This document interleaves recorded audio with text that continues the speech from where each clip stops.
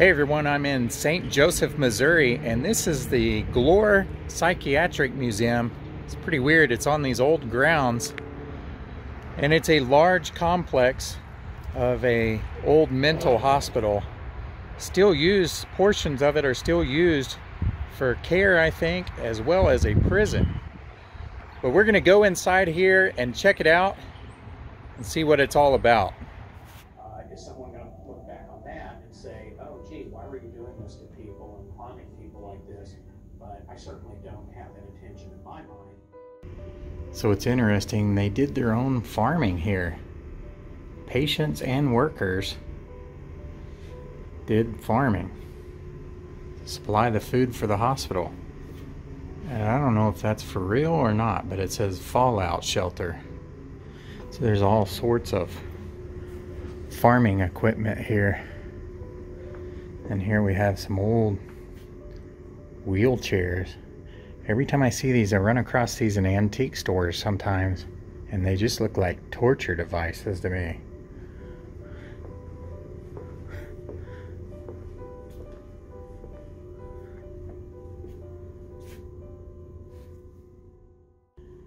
So here we have the normal old barber chair.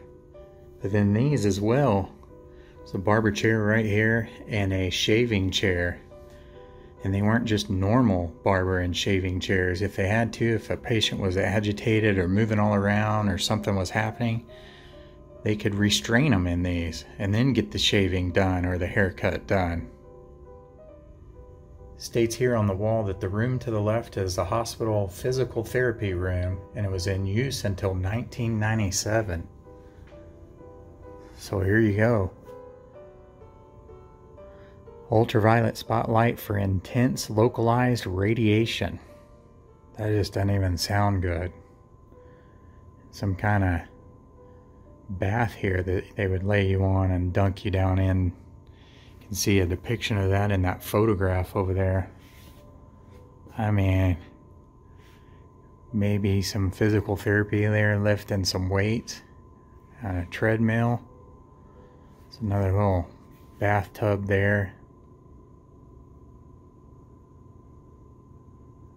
Guess they're doing some therapy on a hand, and so this is just for your hand. It almost looks like some sort of mixing bowl or something. I think that might be some sort of drug card or something. Items on display to the left and the right include an X-ray shield, an X-ray reader, and X-ray gloves. Wow. So that's what that is. That's pretty creepy right there.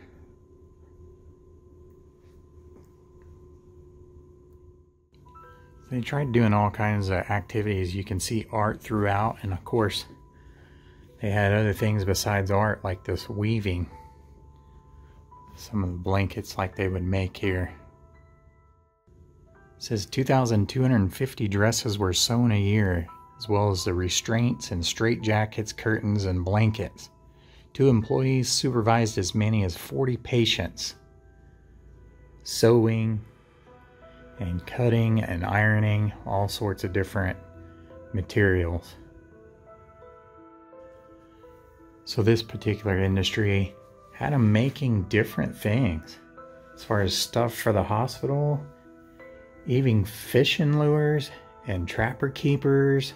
I remember I had a trapper keeper. It could have came from here.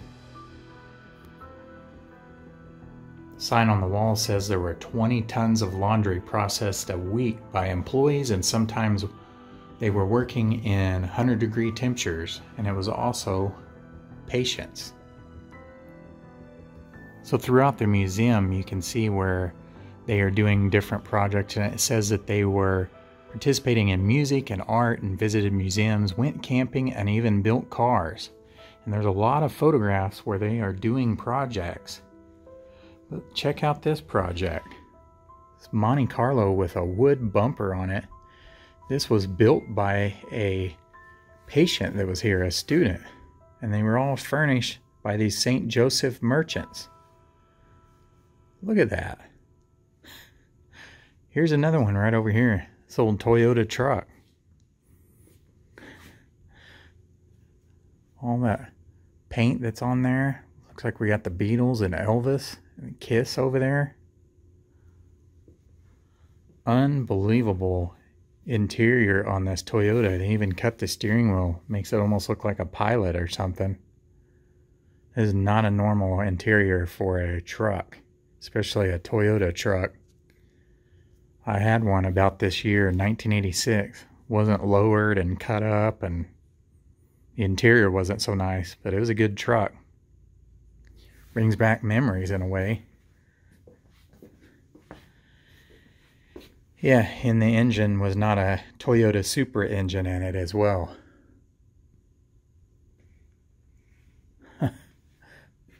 Check out the interior on this Monte Carlo. It's hard to believe that's what this is.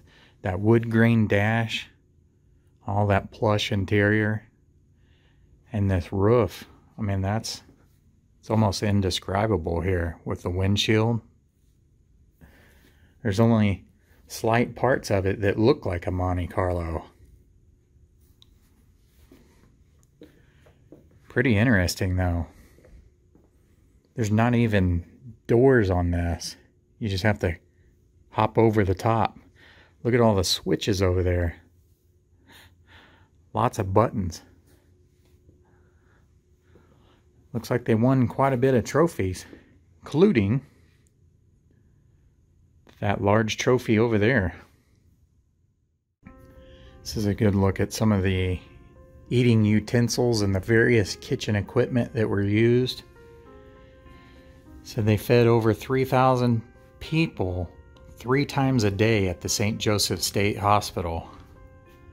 So they obviously had to have big cooking vessels and mixers right over there. All the various kitchen equipment that was needed. As you walk down through here, it's very quiet. I'm the only one on this level. And the tile is definitely that retro old feel. Even this tile right here.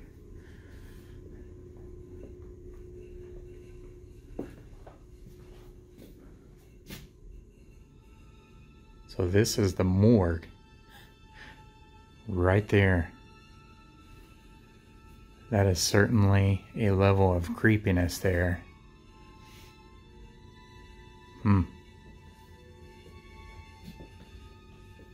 My gosh. That is creepy. I'm just expecting someone to raise up at any time. I am gonna scream if that happens, but it actually has an sort of a mix of an old doctor's office smell. But the interesting thing is, I used to be in human anatomy. I can see that's actually a dummy now. But I used to be in human anatomy, and it smells like all of the chemicals that were used. So it has a doctor's office smell slash sort of a chemical smell in here still. And then here's some headstones, which is interesting. Huh.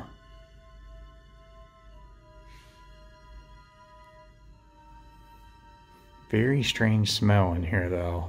Even this gown is all stained and stuff. Pretty creepy in here actually. Little sign says that this wicker furniture was made by patients here up until 1930. It's part of the occupational therapy. So check out all these contents here in this display case.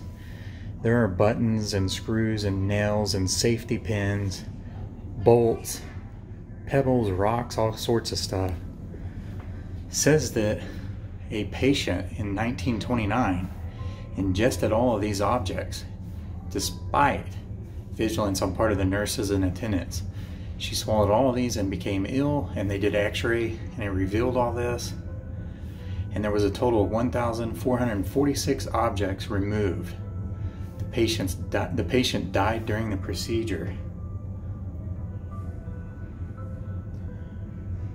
There it is, talking about the patient right there.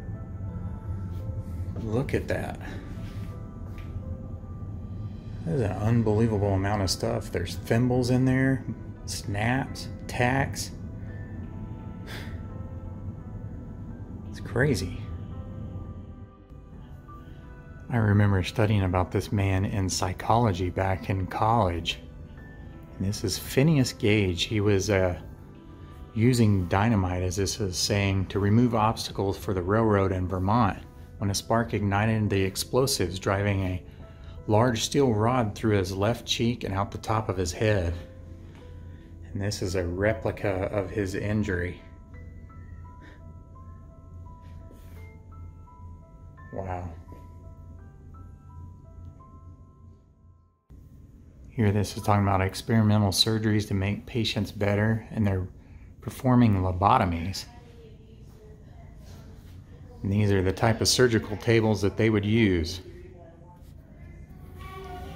You can actually see them doing a lobotomy right there. It was supposed to keep him from running away. This is saying some famous lobotomy patients here. Rosemary Kennedy, Sally Ellen Onesco, Howard Dooley. Man, check out this equipment right here. Seems to me if you were having issues and then you got put in something like this, it would make you have more issues. I would have an issue with this. This says fever therapy is what this was for. Syphilis accounted for 10% of the state hospital's patients in the 30s and the 40s, nearly 300 patients a year. And this is what they used. Had rows of high wattage light bulbs designed to raise the patient's body temperatures above 105 degrees. Insulin coma therapy.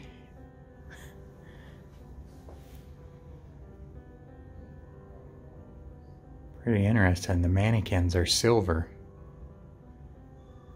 But even this old cart, a little bit of creepiness. Check out this table right there. Colonic irrigation room. And they even have a table right here. I don't even want to touch that. I'm sure it's been cleaned, but it looks pretty grody with all the stains on it. Here's another one right there.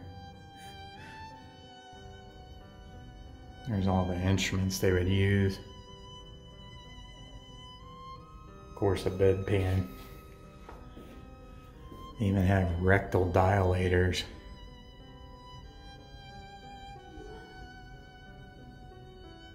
This is an example in the hospital of hydrotherapy.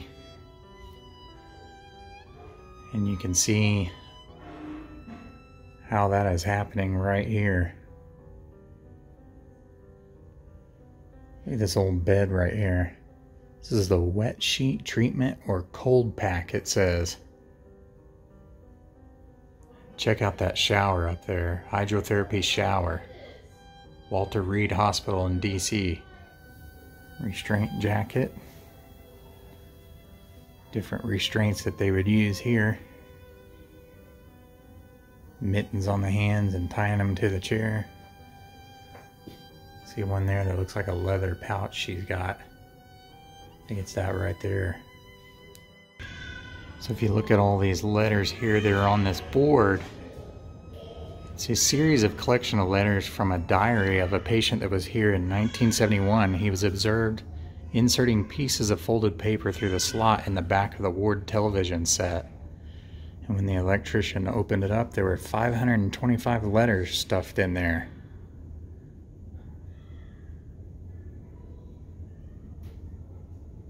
Written on various things from fellowship bulletins to disposable glove packages, regular pieces of paper, magazine articles, mail, all sorts of stuff.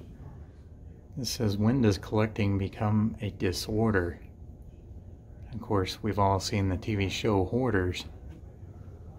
Look at this person's collection of ties.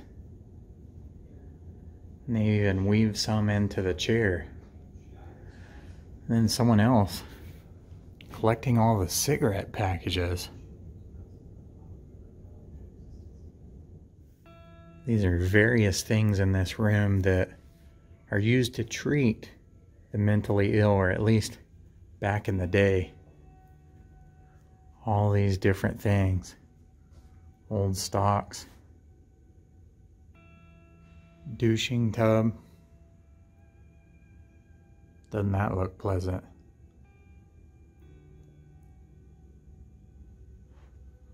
Look at this.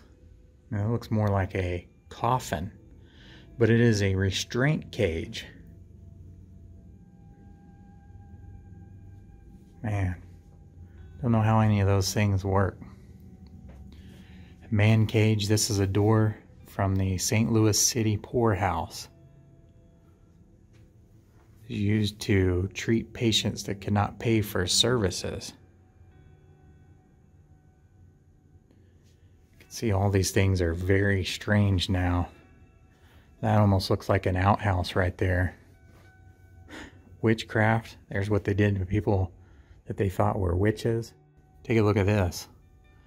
They would put a patient in here and the decision was his, all his, to either run forward or backward.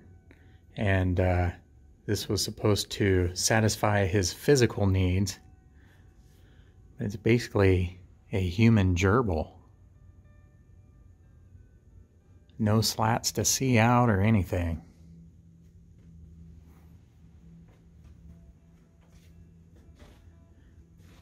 Bath of surprise reproduction. Looks like you're just up there and there's a trap door and you fall through. It says the bath of surprise was a 17th century device for calming disturbed mental patients. The patient was dropped suddenly through the trap door into a tub of cold water. This was supposed to, through a violent shock, to break the chain of delusional ideas and perhaps create conditions of favoring the sane thinking. Well, that just added fears to him, probably. Fear of water, fear of heights, fear of just everything falling out from underneath you. Blistering, 17th century cure for hysteria. Patient suffered severe burns from hot irons. See, he's been heating that up down there. This is a reproduction of a lunatic box, sometimes called the English booth or the coffin or the clock case. It was used during the 18th and 19th centuries. The victim was placed in the device and had to remain in a standing position until he or she became calm. Wow. How do you ever get calm in something like that? Tranquilizer chair. Developed by Benjamin Rush, father of the psychiatry in the United States. Near the end of the 18th century, a disturbed patient could be strapped to the chair until he became calm.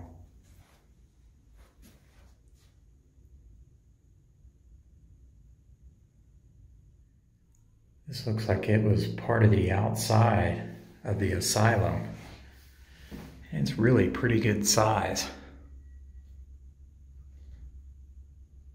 Got an evil looking creepy lion on it.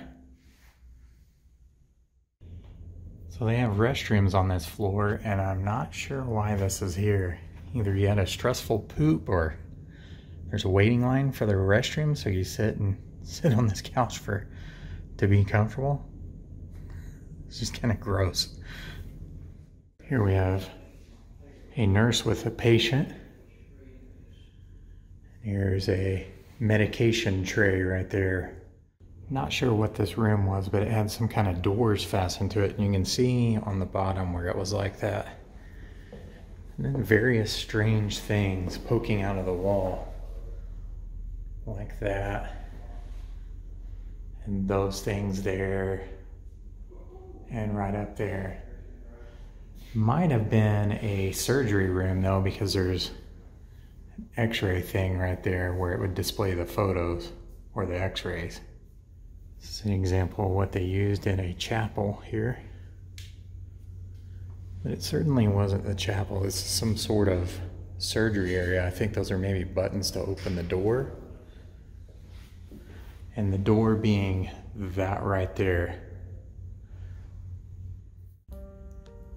Check out all these old wooden rocking chairs. They would use them in various places of the hospital. You can see some of them here in the women's infirmary, State Hospital number 2. Rocking chair hospitals in the middle part of the 1900s, patients, when not assigned to work details or therapies, were expected to sit in their rocking chairs along the wall of the ward and make no demands on the staff. If they sat quietly and did not present problems, they were considered good patients. Wow.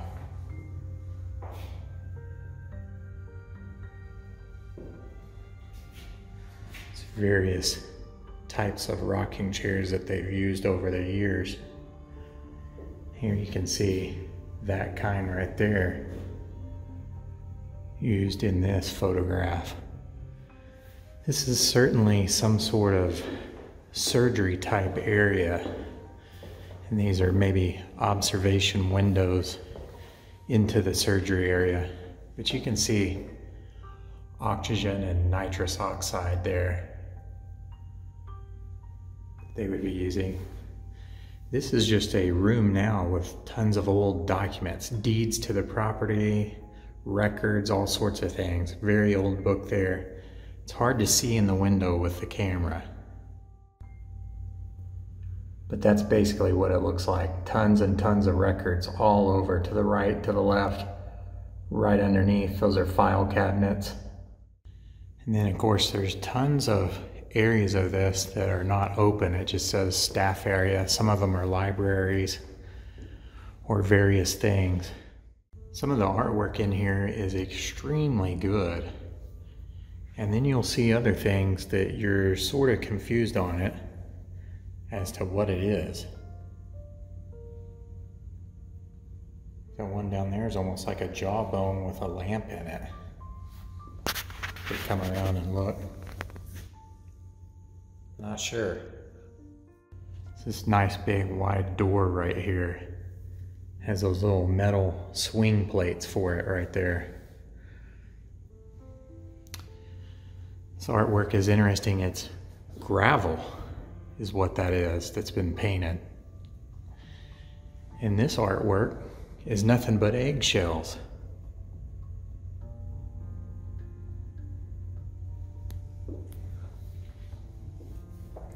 Here we go. Conductometer. The building you are in housed the medical and surgical operations for the state hospital. And it says this was used to test the equipment and staff for static electricity to prevent the sparks near the operating rooms where oxygen and other gases were used. So you'd stand on this right there and then use that meter. See if you could conduct electricity, I guess. We have this old counter right here.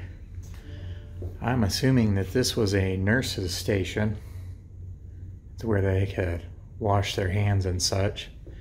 Very old sink. It's dripping actually, so the water still works. It says, what do you see up there? And they're wanting me to do these different exercises right here. This is where I think it's a nurse's station, and these were windows maybe. You can still see, yeah, here we go. Operating room, cooling. And then operating room, power on. And the supply, hand, off, auto. Operating room, exhaust. Pretty interesting. There are little tidbits left. This is an example of the St. Joseph State Hospital number 2 living space and what it was like. Beds that they would have, and bedpan and rocking chair that they might have used on the female wards throughout the hospital.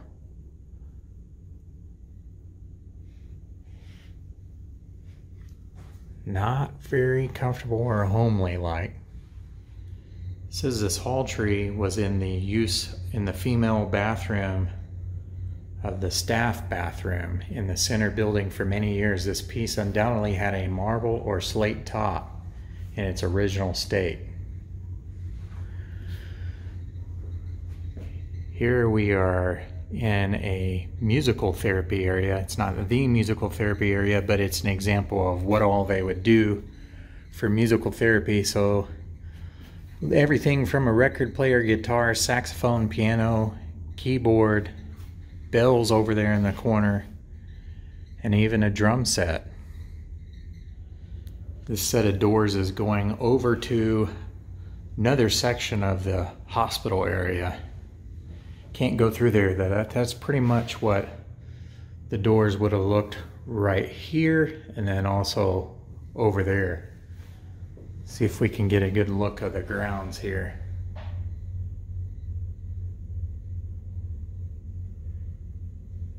Pretty interesting to see.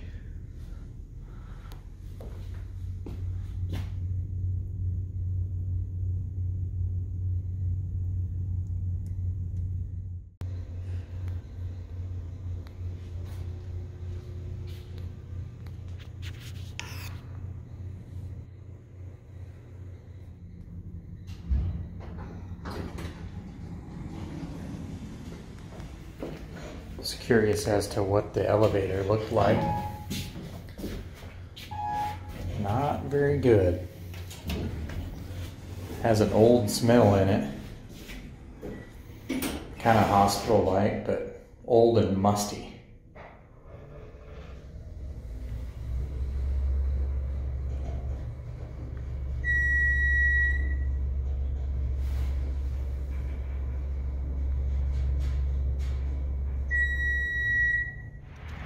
So this was a little different. A lot of creepiness inside there. Old smells. Some of them are bad smells in there still. But pretty interesting. If you're ever in the area, come check it out. Thanks for watching. We'll see you guys next time.